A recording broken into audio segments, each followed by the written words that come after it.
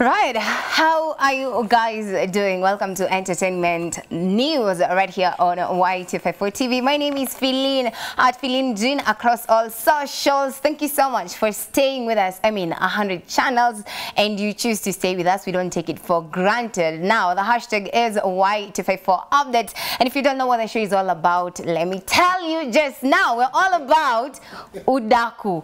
We have tea and we're serving it hot. Are you ready? We have a crazy panelist. They're going to be helping me break these stories down. Some are home, one is here in studio. So let's meet him first, then go over to those guys at home that are joining us virtually to say hello. But first things first, Mwangis, what's up? How you doing? Thanks for having me. It's always a good time hapa tunajibamba. And as we always say, ni wakati wa kachai tunakapepetea tu. Kukapepetea ini tiru. Usiende mahali. Yes. Don't dare. Udaku ni mingi. Tafadhali. All right. Yes. I go by the name Dennis Bob Mine across all social media platforms. That's what's up. And like I told you, we have other guys at home joining us virtually. I'm going to be starting with our very own Sassy JC. What's up? Hi, JC ni aje itakuwaje? Hey, what's up people? Today is Thursday na kama kawaida stay tuned, tuko na story na udaku kama kawaida iko kwa wingi, so msitoke hapo, don't touch the dial. Right, and I have Ronald. Ron, itakuwaje? Hey, what's up people, back in the studio as usual. My name is Ronald Royce, or simply Royce. Just follow the directions that are given by WHO. Definitely that's what you're doing. This lockdown thing just got us going back to the Stone Age period. I'm getting hairy and hairy and hairy. I don't talk usually hepa. But anyway, stay safe, stay home, wash your hands, and please always wear your mask. And that's what's up. Now, that is Ronald and Jesse. They're going to be helping us break these stories down. And of course, not forgetting our very own Dennis Bob Miner, or as we call him, Mwangis, right here. The hashtag is Y254 Updates. Now, let's go over to our first story. Now, radio presenter, singer Tanasha Donna claims to have sued Mwijaku, a famous Tanzanian radio presenter, for claiming to be the real father of Donna's baby Nasib Jr. Mwijaku has been all over social media saying he is the father of Tanasha's son and not Tanzanian singer Diamond Platnumz. Now, Tanzanian singer Racy was however not impressed with Mwijaku's allegations and called him out for disrespecting Tanasha on her Instagram, where Tanasha replied, and I quote, "Empty vessels make the loudest noises. You know, empty. He will be receiving a letter from my lawyers soon." On hearing this, Mwijaku has now changed his statement, saying that he was misquoted and that he never said he was Nasib's biological father. According to him, back in Kigoma, where both him and Diamond Platnumz come from, people call each other brothers, sisters, and your brother's child can also be yours. We have a video. Nitapiga magoti mpaka Kenya. Napiga magoti mpaka Kenya, na watu wangu wote wanaonifollow, wanaonipenda, tutapiga magoti tukaombe radhi kule Kenya. Kwa sababu huwezi kumlazimisha mtu aamini mila zako na desturi zako kisa tu wewe unaziamini vingine kazi hivi vibaya. Hata sheria ikisema ulimsababishia damage ya moyo.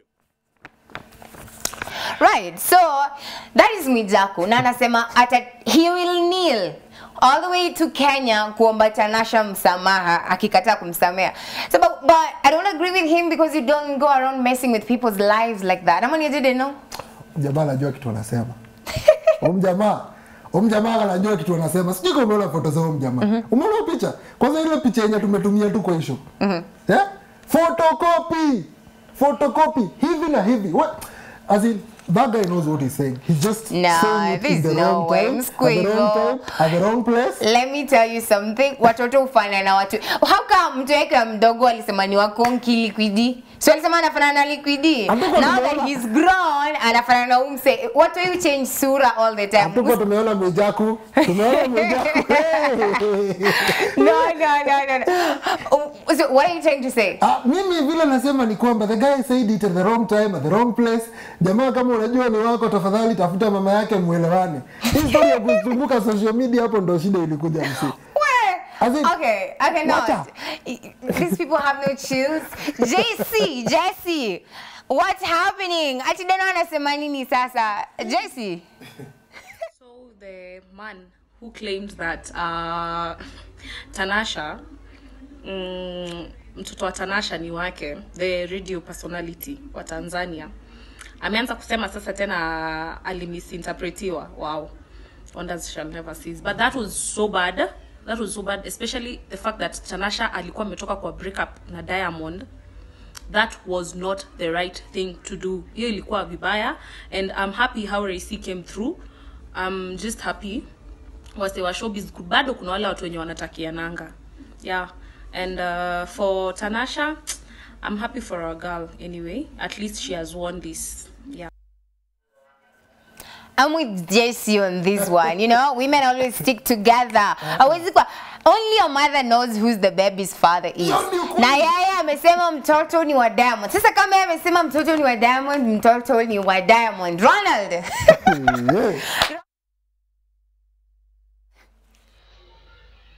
Hey, Philip, when it comes to kids, let's not play around with people's kids. Yes, because whatever this guy did was so much uncalled for. It's so barbaric. It's unethical. You cannot take someone else's kid and then play around with their photo like the way it is. That's what we normally advise people on social media. Don't play around with your kid or posting your kid's photo on social media. There are people out there who are not there for any good reasons.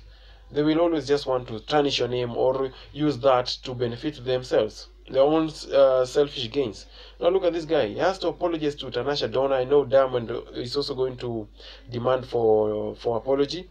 Na unajua Diamond venye kona pesa, huyu jamaa ataenda kukula maragwe kamiti ya TZ, which is not a good thing. So when it comes to kids, maze, let's just reserve our comments and photos. Let's not kids photos on social media. You see, I'm with Ronald. As we're talking about kids. Unajua una mtoto. Unajua aje? Unajua aje? Mwenye najua.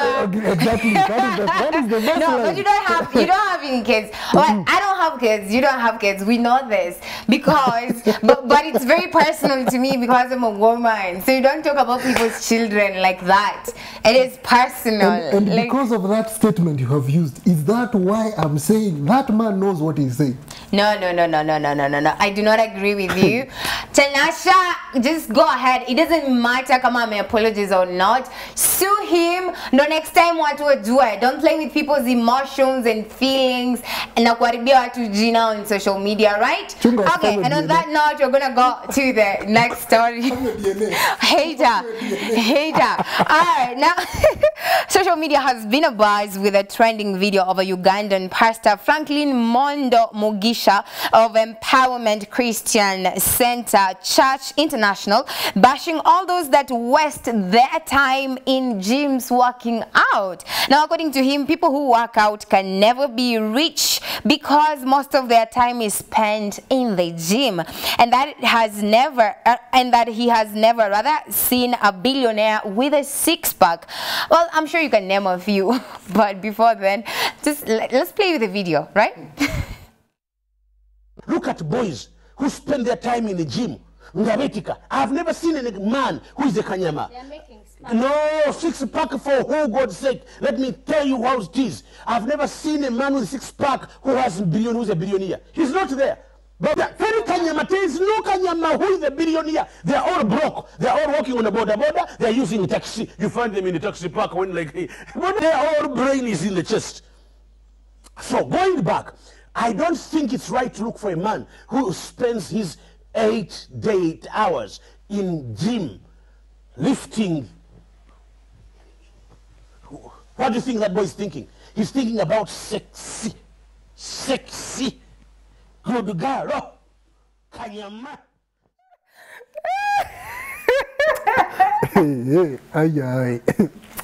It's a wrap. We should go home. We should go home right now. Like what?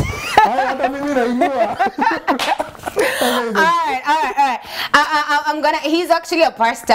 That I don't know. But what do you think? Let me start home. I'm gonna start home. Ronald. I'm a JC, yeah? Let me start with girls first. So JC, hi. Huyu pastor anataka kusema watu okay, bodybuilders ni that is body shaming. Once anafanya hivyo ndio I feel good about himself. He's doing that to feel good and to tell ndio ajiambie he's okay the way he is. That is bad. Maze mi sijui bethe dunia inaelekea wapi anymore. I cannot understand anything anymore. That was so wrong. The video trended.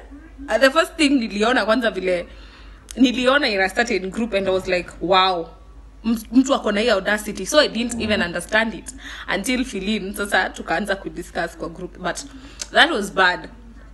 Hiyo si poa. Watu kuna wase wameunga na wako na do. There are people who are builders and they have money, lots and lots of money.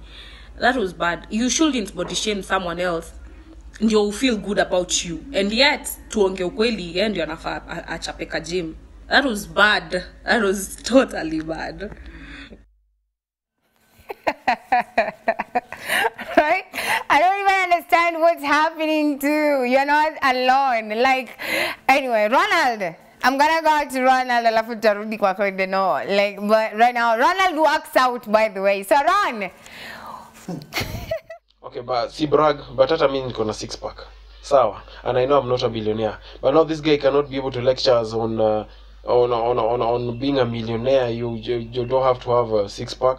We can be able to mention these guys. Ronaldo, a well-known footballer, mwenye ameenda Juventus sahi. This guy has got 6-pack and is a millionaire.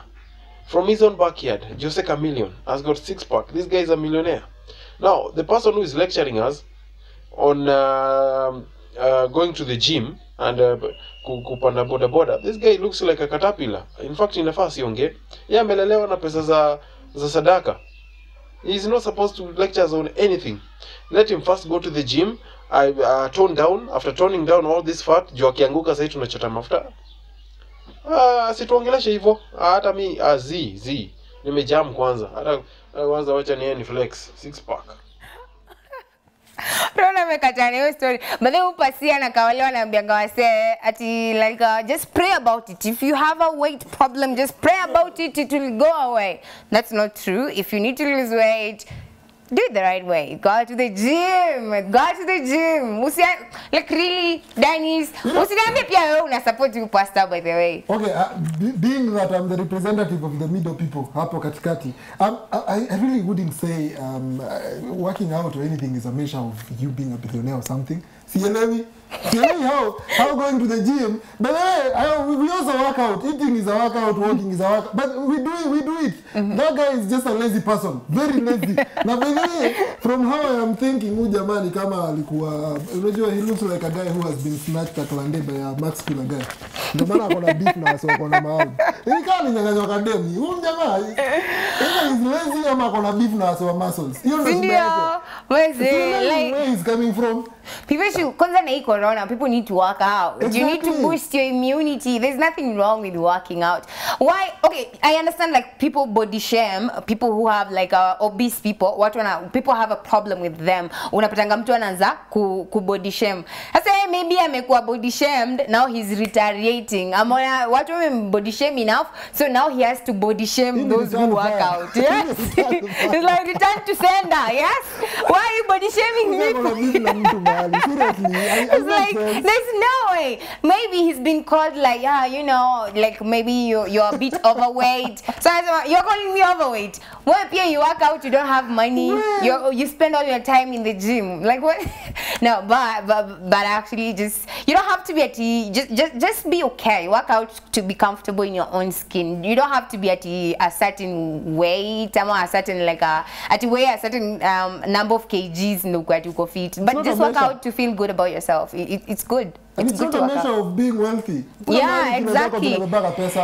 But you see, watu kama kina Obama, anajuna hivi, but he has money, you see, Cristiano Ronaldo, do you know how much he is worth? Like, just stop. Napoleon 6-pack, by the way. We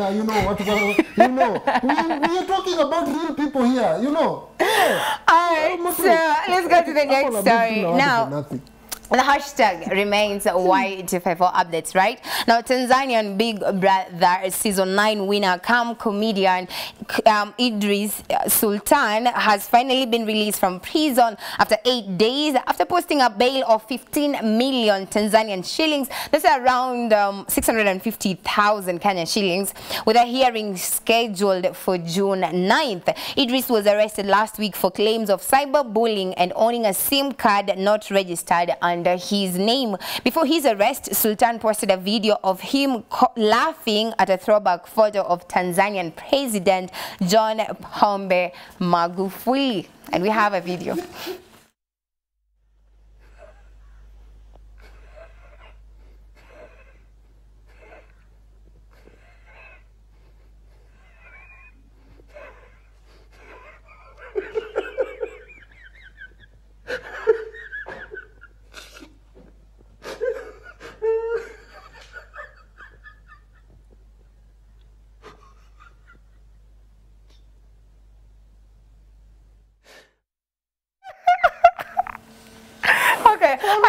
I don't know why I'm laughing, but here's the thing. Ushiona mtu anacheka pia unaanza kucheka. No, but that photo is funny though. Your picture. Okay, be nice. Be nice. Please, we don't want to apologize for a whole week, so please be nice. By the way, Maze, sina ubaya. I to be apology for a whole week. It's been seen before. But anyway, Magufuli, he looks funny though in that suit. He looks. But anyway, bro, sijali, when you go on the wrong side of the government, this is what happens. Maze, when up in Kenya, almost everyone has a SIM card that is not registered under their name. And also uko kwenu. So I don't understand how that was a crime anyway. You but know, anyway, usijali, government can put you on something, anything. Yeah, but hapo Kenya tukianza kushikwa. Hata siji ya SIM card making fun of prominent people. Memes zile zinamekiwanga hapa Kenya. Like, I think they'll have to arrest everybody. Like, literally every single millennial will be arrested. But that's from me and Danny's. Let's go home. JC, what's up? Okay, kicheko ya Idris ni contagious. And then the fact that haongei ni picha tu ameweka hapo, so ujijazie. If you're that person mwenye anachekanga watu wengine wakicheka, you definitely laughed at that. A guy is funny. Hata hiyo picha ya Magufuli, okay, ni TBT, it's allowed kukua vile iko juu. Hata sisi zingine zetu zilikuwa zinakaa venye zinataka, juu tulikuwa tunakaa venye tunataka hizo times. Lakini kicheko yake ni contagious. Cyberbullying, hizo ni charges kubwa sana, simply because he's the president. Na akakuja Kenya aki aone what people do on Twitter. Like, if you'd look at Twitter, what Kenyans do there, mpaka mna make memes na picha ya president wenyu. Anaweza give up, basi kill up almost 3/4 ya population ya Kenya inaweza basi kuwa jailed. It was just funny. Hiyo kitu ni funny. Hata sahi hiyo video ni funny. Ronald, what's up? Yeah, Magufuli never ceases to amaze us. Yeah, the other time mulisikia there was a local media station yenye ilikuwa imeshinda iki-apologize for a whole 2 weeks. Sijui 2 weeks ama 1 week. Because Magufuli will always do anything. So mimi nilikuwa nashanga kwani zile freedom zetu tulikuwa tumepigania siku hizi ziko wapi? Now look at that photo. Hiyo photo by the way ukiangalia vizuri. Umse ako comment, this guy just laughed. Alishinda tu akicheka na mimi nimeshinda nikicheka nikiangalia hiyo clip. But anyway, hebu niangalie hiyo koti. Ni Magufuli amevaa ama ni koti imevaa Magufuli. Hiyo longi ukiangalia vizuri. Longi inakaa zile nini za kisiagi. Unaona zile gunia za kisiagi zile unapiganga hivi ndio unga itoke. Angalia hiyo longi vizuri.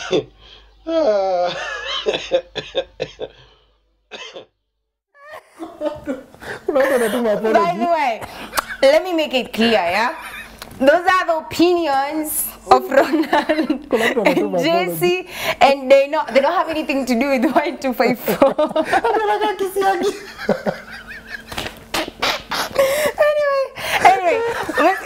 let's go to the next story, right? Now, okay. Popular Nigerian police officer Abayomi Shogulne recently took to his Twitter page to narrate about a soon-to-get married couple.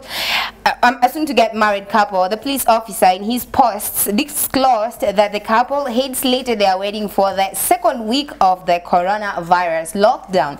Now, due to the laws against the social gathering, the groom's family also suggested that things should be kept in a law with just 10 family members in attendance. However, the bride's family refused the offer and opted for an indefinite postponement of the ceremony. Unfortunately, while all these things were going on, the groom reconnected with a former lover who came visiting and got stuck in his house due to the interstate lockdown. Now, unfortunately for the bride, the husband-to-be has gotten his ex-lover pregnant, and now the bride has been hospitalized due to shock. You know, Sasa, but the corona. How many times did I call you? Eh? It's your maratatu. Corona, we share tafadhali. Eh?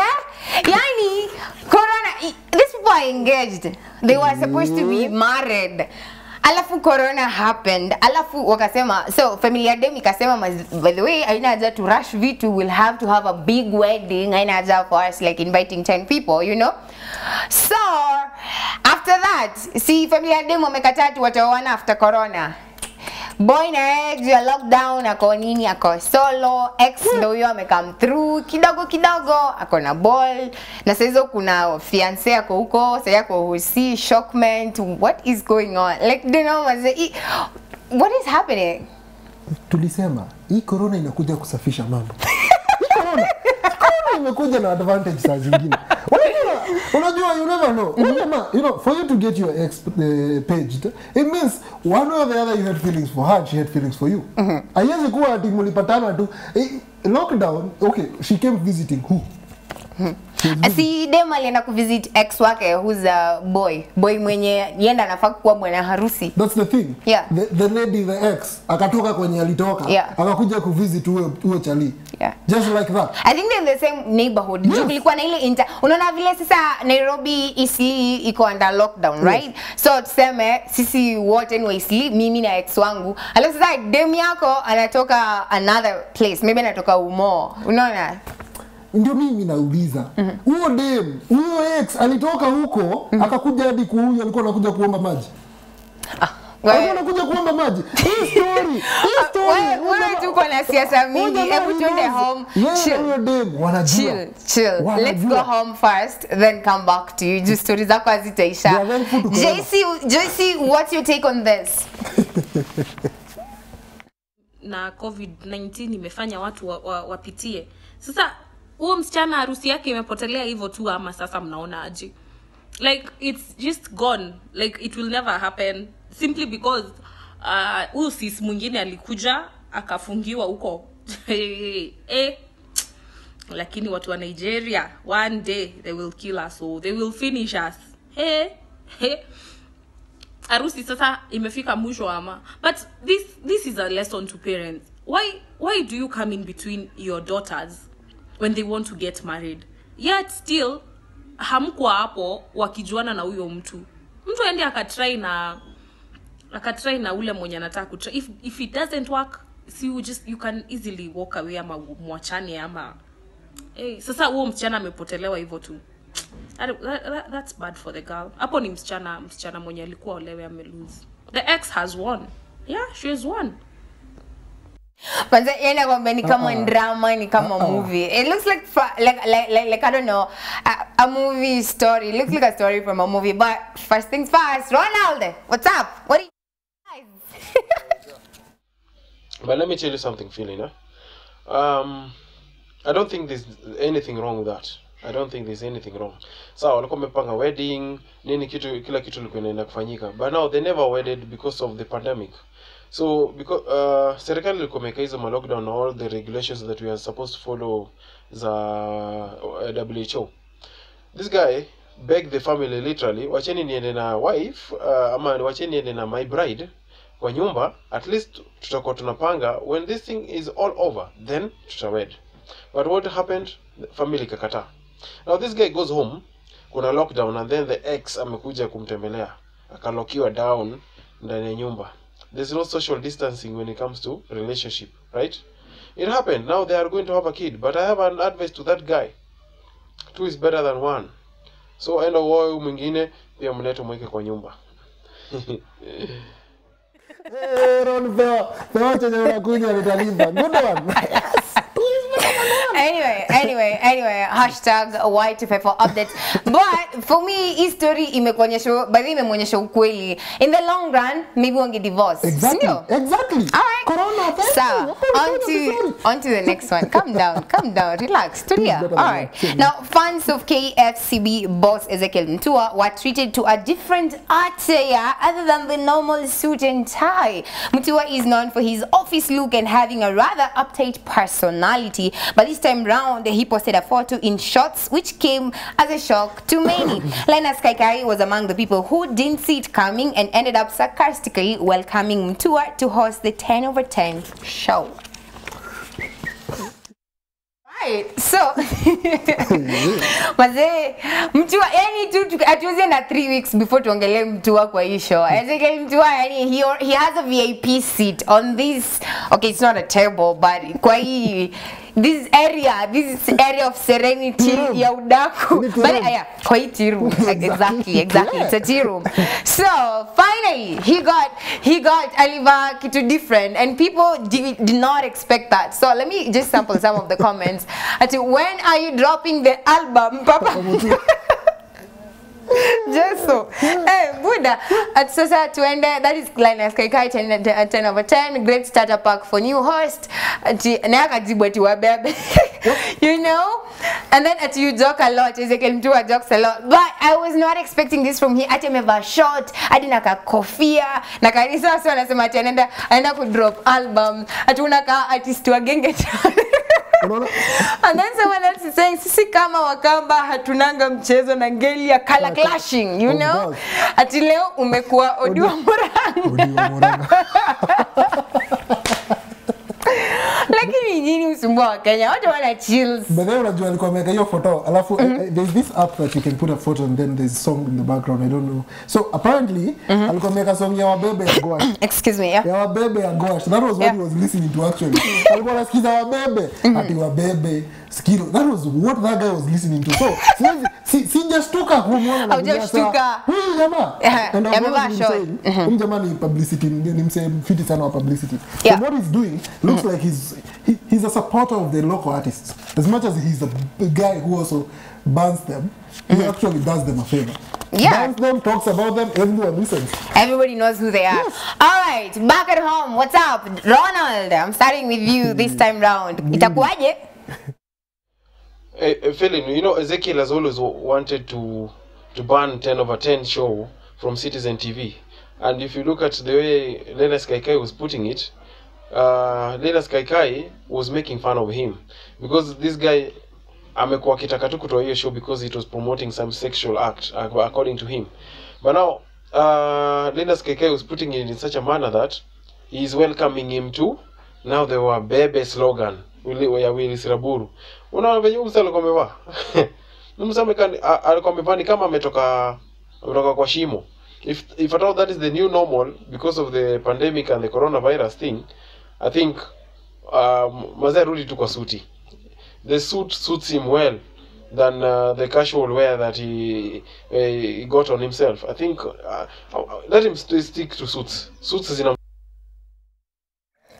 They keep telling you guys all these comments. As a game too, if you happen to see this, it's not Y254's opinion. The opinions of Ronald, yes? But Jesse, what's up?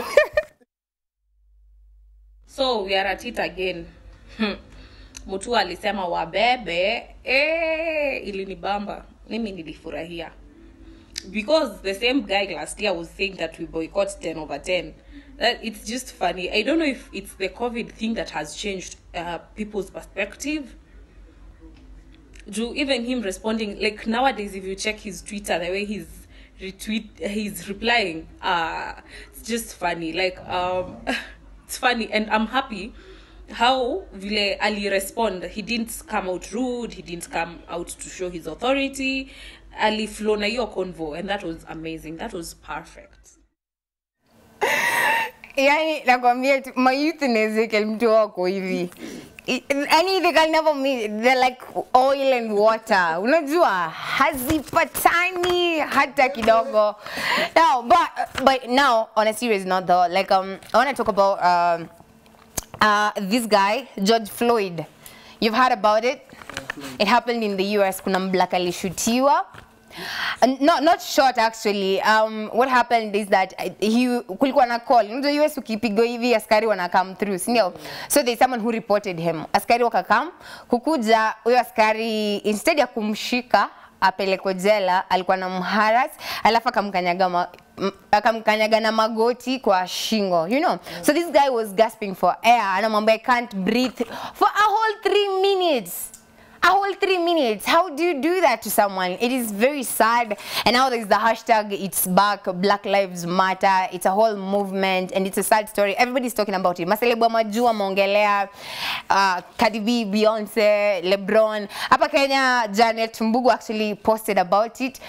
No, Kenya ni nani? Wanamwambia to stop being a hypocrite. You know, it's a hypocritical because such things happen in Kenya and no one talks about them. But it's just a matter of police brutality. What do you have to say about that?